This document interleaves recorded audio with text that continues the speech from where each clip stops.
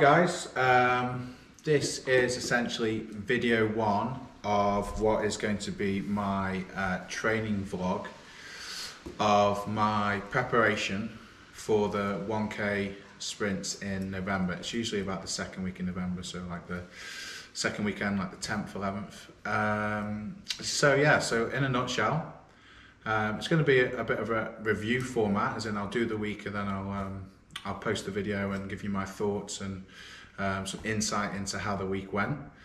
Of my training to break my own world record of the 1K. I'll get into a little bit how I've got to this point, who I am, why I'm doing it, and what it's going to look like. So, my name's James Hall. I played professional rugby for 10 years and semi-professional 2 or 3 years either side of that.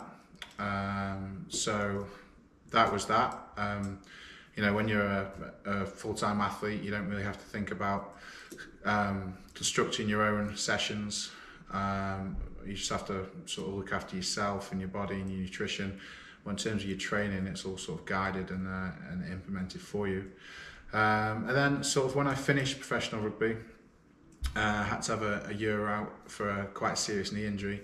I did get back playing semi-professionally for another year or two, but ultimately the rugby was winding down. In the time that I was rehabbing my knee, I found the SkiErg, and that was the only piece of equipment that I could do to keep my cardiovascular fitness, and ultimately I wanted to keep my weight down.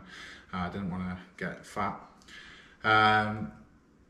So yeah, I tried the bike. My knee wouldn't have the bike for a few months. The rower, that was pretty hard on the knee. Even walking and running, especially running, was too hard on the knee. I was literally confined to upper body work and hobbling around for a few months. But when I got able to tolerate my my own body weight and some light flexion of the knee, I found the SkiErg was the best exercise for me, just to keep my fitness. And it just basically blossomed from there. I got following one or two guys online, getting in the forums and things like that, and having a look at the records. And I found that yeah, I was up there, especially with the British records. And so I got a machine at home and started training, and broke a few of the British records, and then obviously I started to look one further, and started to look at world records. You know, I did draw inspiration from the likes of sessions from Justin, peace be upon him, and yeah, just sort of then formulated my own coaching philosophy around training. Because the way I look at the SkiErg, when I make it my main focus of training, is if it is my main focus, I always think, what else can I do to contribute towards the machine? So obviously, you know, things like your strength and your size is going to play an important role. Your cardiovascular fitness on a whole, like your aerobic fitness, plays an important part. And then just, yeah, like constructing the sessions and things like that, I just got more into it, thinking of, you know, looking at different people, different ways, started asking questions of why you would do that session and how often and how to construct your week. So from that, led me to the point of the 1K sprints 2019. Yeah, I sort of started to get really serious of it, as in rugby. I retired from rugby and I started to take the SkiErg pretty seriously. And then from there was born Ski Squad. So the idea behind Ski Squad was to get like-minded people in the same place on the same program, all chasing a sort of common goal. Now, everyone does have their own you know, side objectives, but ultimately what we try and do is rotate round all the distances. We try and cater, because ultimately if you want to be known as an endurance athlete and go for the longer distances, you're going to have to know how to sprint at some point. So if you want to be known as, or chase the sprint distances, the short stuff, you're going to need a big base, or else you're just going to burn out and not have the lactic threshold come the end of the TT. So there's always something to be drawn off both sides of the coin, or you could meet in the middle and go for things like the 1K and the 2K, the 5K arguably is middle distance. And that's just a nice combination of being able to go fast and hard and also have the stamina to maintain it. So there's always try and cater something for everyone. As I say, we generally follow the calendar, so we'll do the 1K sprints in November, then we'll go on to the Tour de Ski, which is the 500, the 5K, the 2K and the 10K. And yeah, that's a good one. And then there's quite a big gap. So what we've tried to do is, I try and do is plug it with a few of our own TT. So then we'll embark on like a 3-month program, and it'll lead to say a new 5K or 2K, or set a program where you can sort of mix match how you want to do it. If you want to go more endurance based or more sprint based, or sort of blend the two, meet in the middle, and then you can select your own TT. And it's sort of good to give a time frame, because at the end of the day, if you don't have a sort of end goal to your plan, it's just a wish. All right, you need a goal with a clear objective and a definitive time frame. Otherwise, when are you ready? You're never ready for a TT. There's always something you can do. There's always some interruptions, but having an end goal is good, because no matter what, you've got to get ready for it. Time ticks down. You have to put in the work. So that's Ski Squad. Yeah, so basically how Ski Squad works, we use an app called ErG Zone. We all get in the Facebook group. I'll post up the sessions for the week. I'll give a bit of a spiel on what's what and how to pace it and things like that. I'll help you with technique, pacing, how to construct your week, things like that, drag factor. And so what we'll do is I'll post up the start of the week, and we'll all follow the same session. There's generally 6 sessions. I'd recommend you do at least 3 or 4. So how the week generally is gonna work is I'll do a long distance piece for the aerobic sort of lactic threshold. There'll generally be one true aerobic piece and one harder piece. A medium distance, that's generally around the 3 to 5K mark. So the long distance might go up to 10K of sort of aerobic fitness, or it'll break that down into sort of like 5 2Ks and go a little bit faster with some rest. I say it's essential we do that work for the aerobic fitness and also the lactic threshold. Okay, if you can sustain high intensity high intensity work for longer, your body's going to be able to flush out that lactic and be able to go and build up a new lactic threshold. The medium distance sessions, so there's generally 2 aerobic. There's 2 medium distance sessions. They are, as I say, round about 3K to 5K. They'll generally be paced around the 2K, the 5K mark, interval style. So they might be things like 5 1Ks at 2K plus 8, 2 minutes rest. They could be 8 500s, 2 minutes rest, 2K pace, or we could go a little bit 2K pace. So we could go like 12 300s at 2K minus 3, things like that. They're really good for anaerobic fitness and building that sort of stamina under fatigue.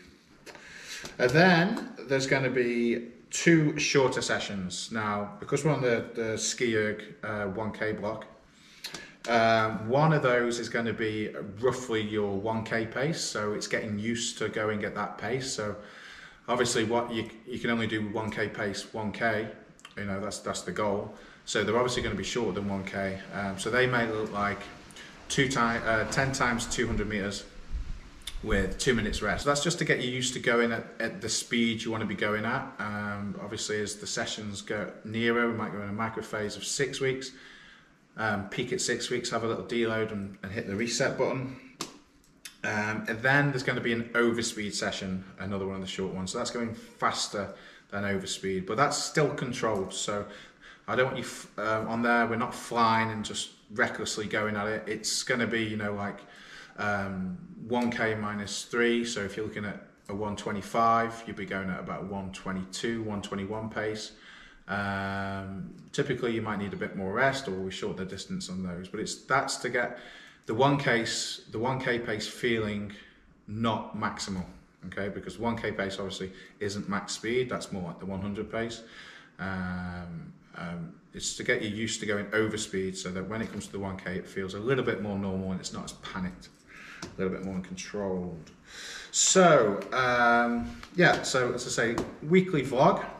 Now, how I construct my programs is I have a loose training plan. So in terms of, I'm not going to write out every session of the 12 weeks. I don't believe in that. I have done it and can do it, but they're always there as a guide, really. You know, each week's you're not going to be perfect. You're not going to be able to attempt every session. You might need more rest.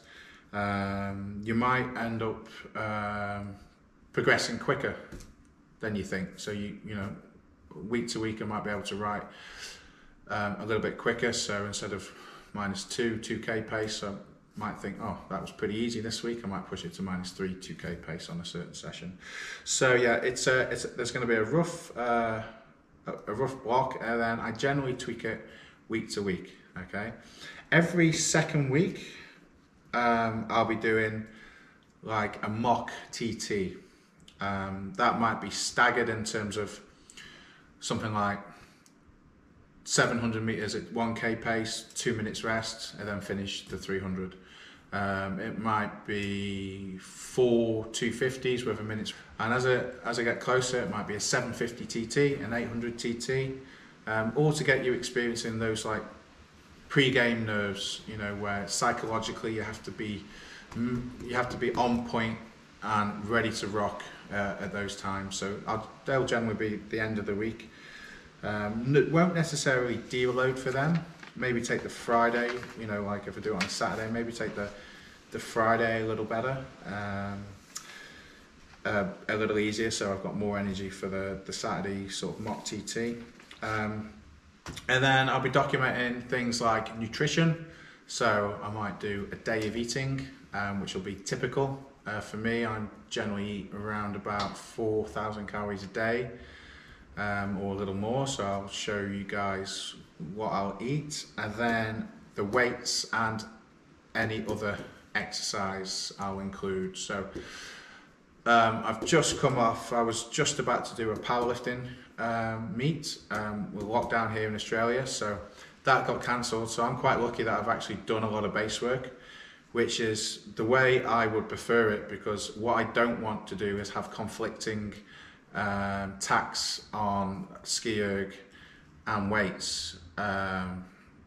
You know, I want to keep my weights maintenance now,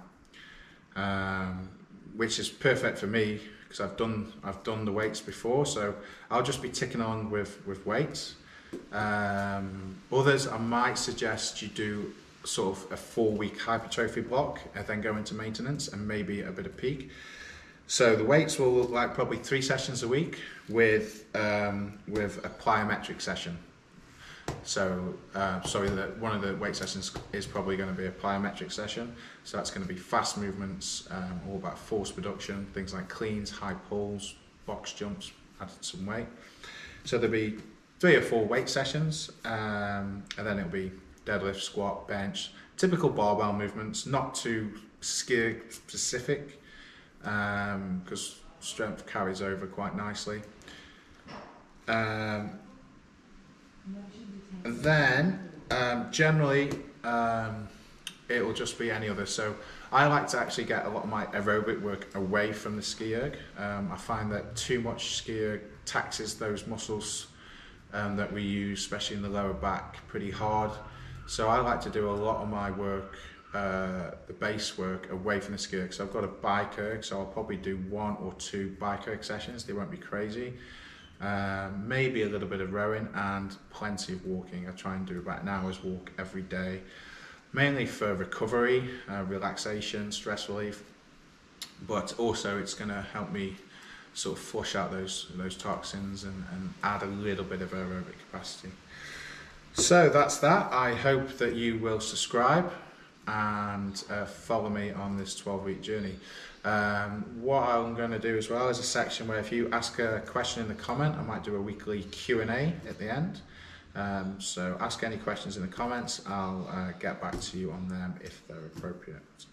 But that's it. Hope I've sort of started this week, so started lightly, building my way in, and then I'm going to really hit the go button next week. Okay, so I might do a recap this week. So stay tuned. All right, guys, I will catch you later.